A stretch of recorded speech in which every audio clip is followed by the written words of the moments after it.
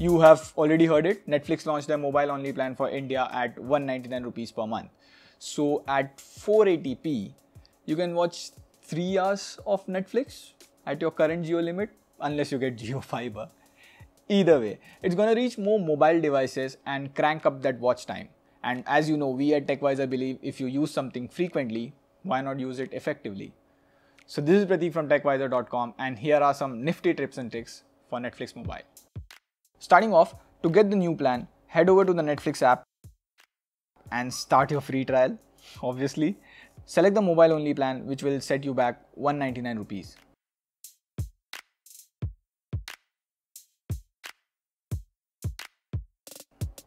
Now that you have opened the app and registered, you could see a lot of content and junk as well.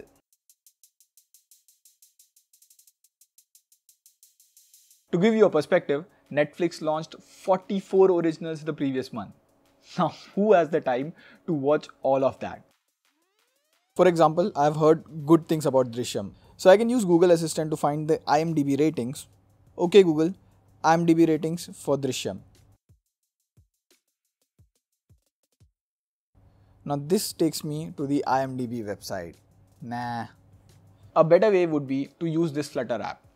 It shows you the IMDb rating in the most unintrusive way, so you can better understand what's worth watching and what's not. Like Drishyam has 8.3, so that's a green signal. I better download it for my commute. Like, I personally don't pick movies less than 7, and for shows, the bar is set at 8. By the way, Flutter not only works for movies, but also the series.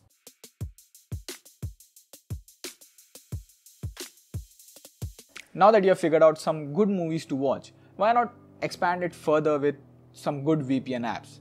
The thing with Netflix is the catalog is different for every country. For example, I want to watch Planet Earth, but I'm not sure if it's on Netflix. It certainly is not on Netflix India.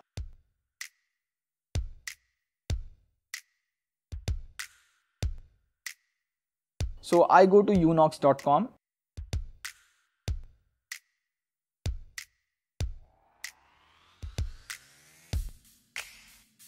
and search for the title.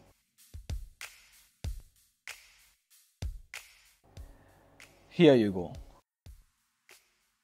Oh, it's there, but on Netflix Canada, US and UK.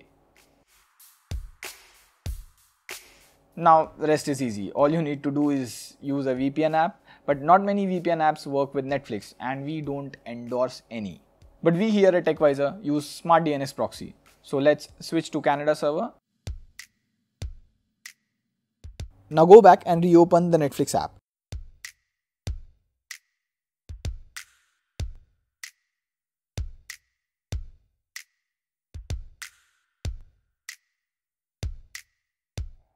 And there you go. You can also download it. Just make sure you don't switch on the internet while you're watching.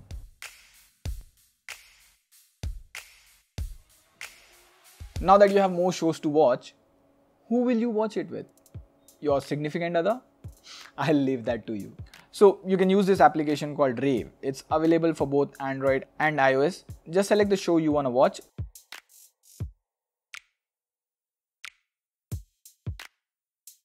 Generate the URL and share it with your just friends, and both of you will have the same playback. And FYI, remember, both of you will need a separate Netflix account.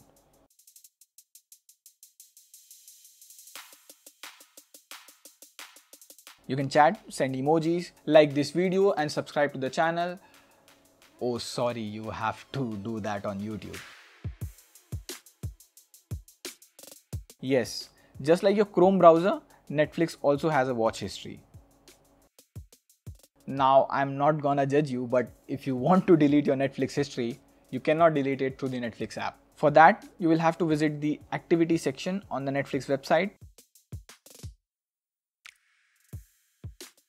It even works on Chrome mobile. You can delete individual titles from your viewing history simply by hitting the X to the right of each listing.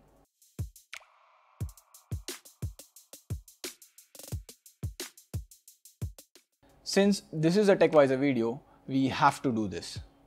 Okay Google, open Stranger Things on Netflix. To do the same, you'll have to link your Netflix account with Google Assistant. Head over to Videos and Photos in the Google Assistant settings.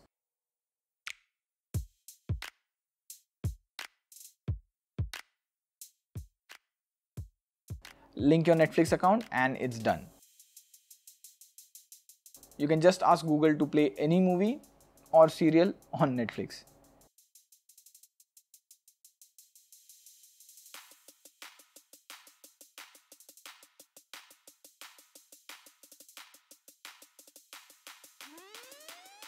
In case you are overwhelmed by all these things and still confused what to watch, here is a website called Flixable. Like in my case, I don't want to spend time figuring out what to watch. I just go to flixable.com and set genre as thrillers with 8 and above IMDb ratings, released after 2015. It gives you some really good suggestions like this one, The Invisible Guest.